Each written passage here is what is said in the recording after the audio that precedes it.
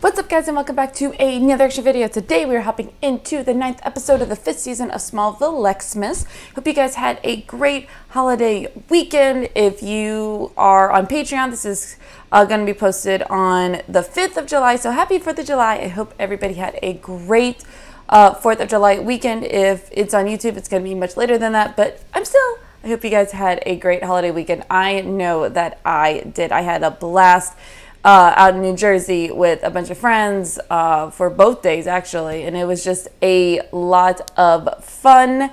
And I hope you guys had fun watching the fireworks and, you know, eating some barbecue and everything else. So yeah, I had a good time. I hope you guys did too.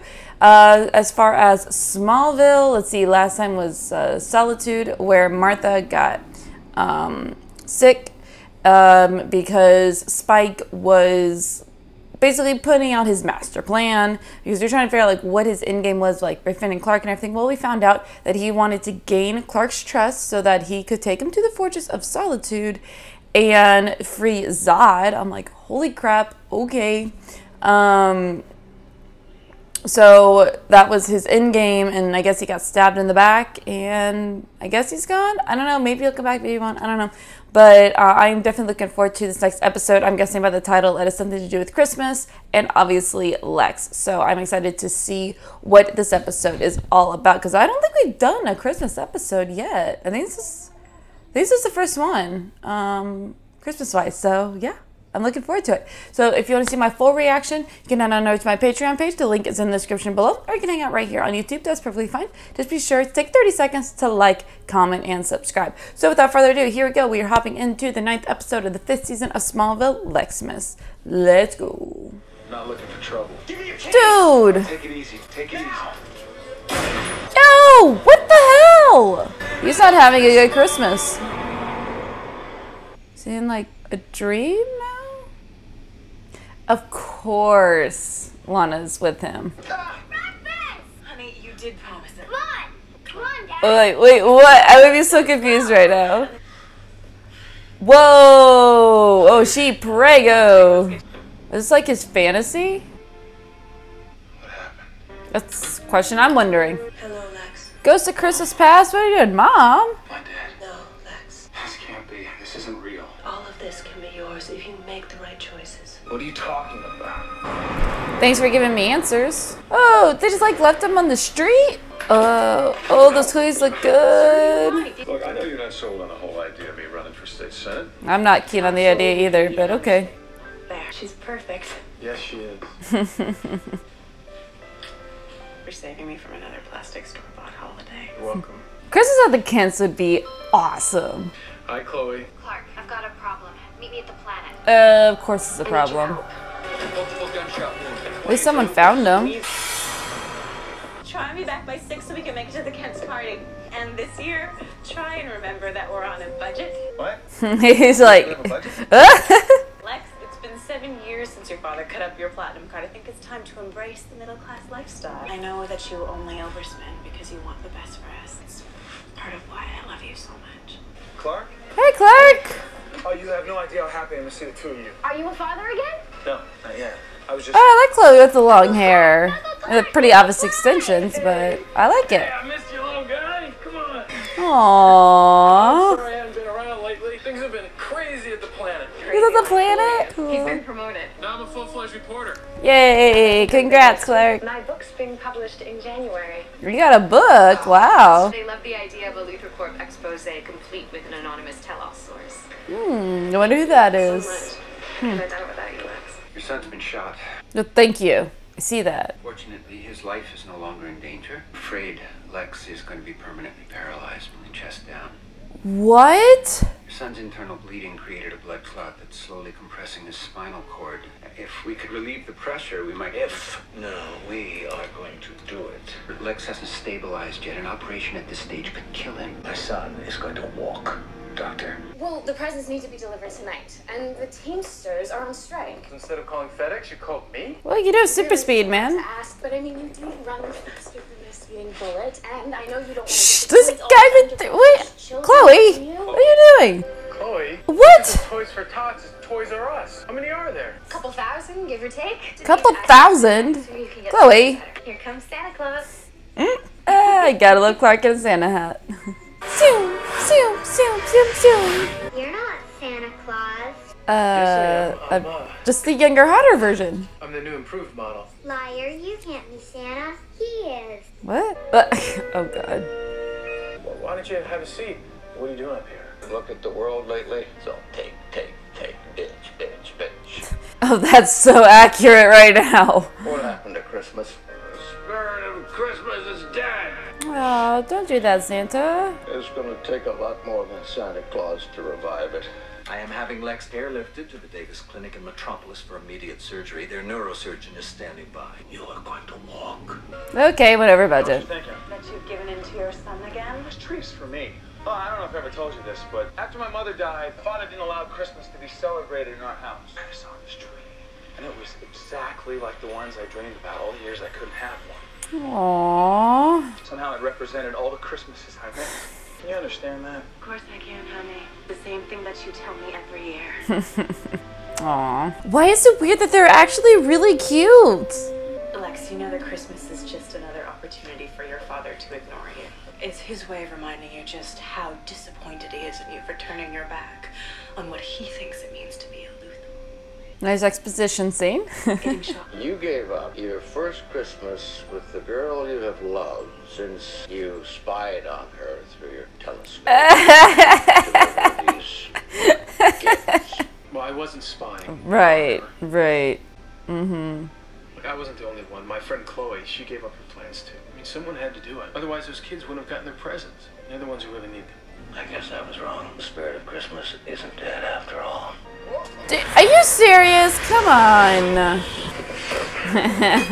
I gotta save the drink too, man. Of course. Look at this fancy party. Probably shouldn't be showing you this, but being a state senator does have its advantages, like Senator, nice. I couldn't be prouder of you if you were my own son. Oh, that's like all he wants. This has been the best day of my life. Doesn't have to end, Lex. Follow your heart, not your ambition. You know, my life hasn't turned out at all the way I planned. And yet I've never been happier. Makes you a wonderful life and every reason to be happy. Something I still can't quite believe. Me and Lana. Now, how the hell did that happen? Became the kind of man she could love. He's probably like the last person you should be asking. You've always been. Come quickly, it's Lana. Got a second baby. She's perfect.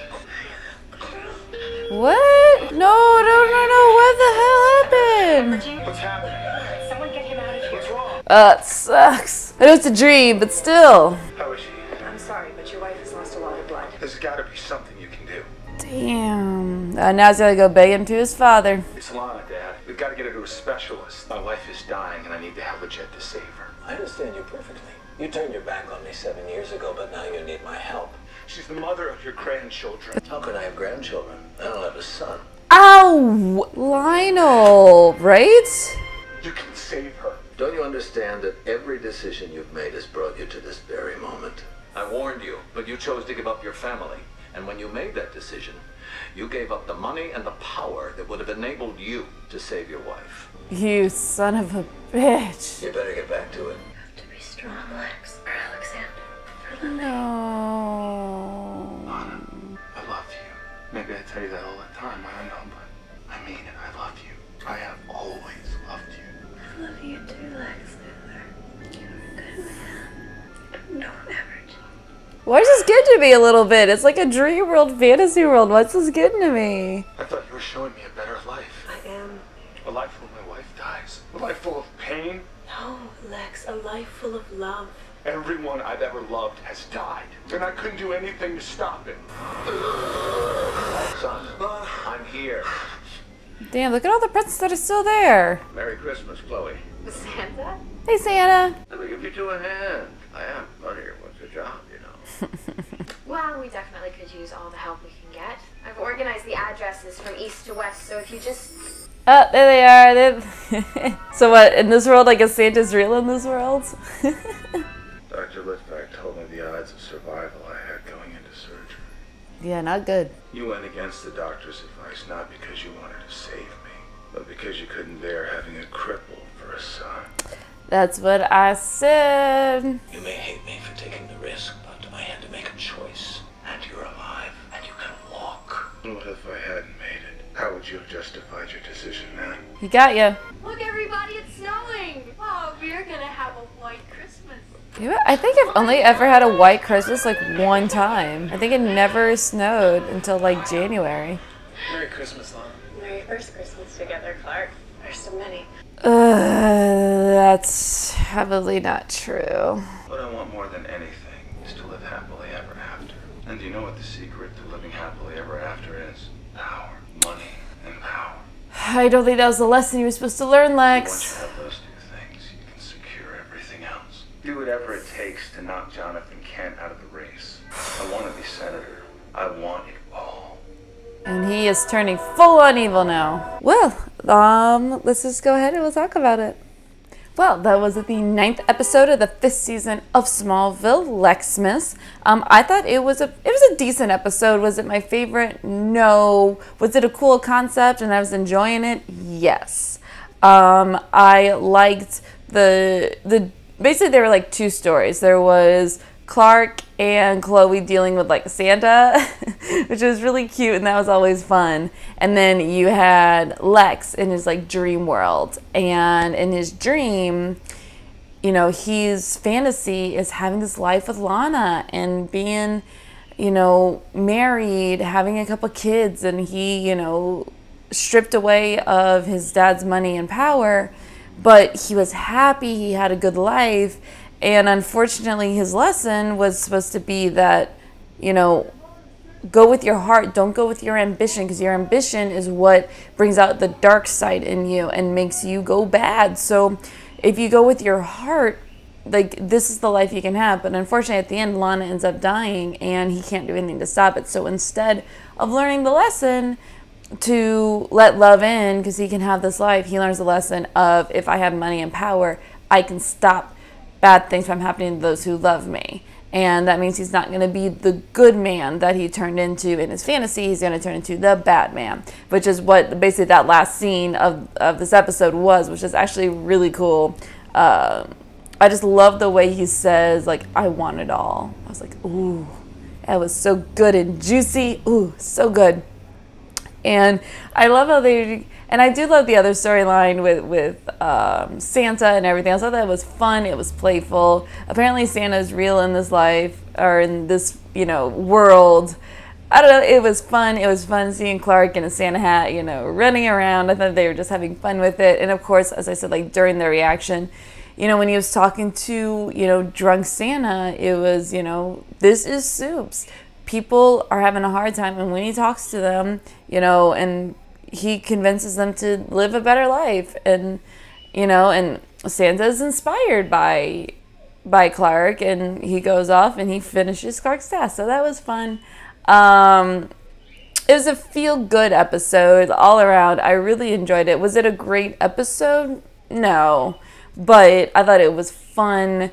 And I loved the whole fantasy of it, especially leaning into Christmas. So I'm going to give it an 8 out of 10. And honestly, I was surprised. I didn't find many on the tally board. Of course, we have a +1 for hospital visits because Lex gets shot.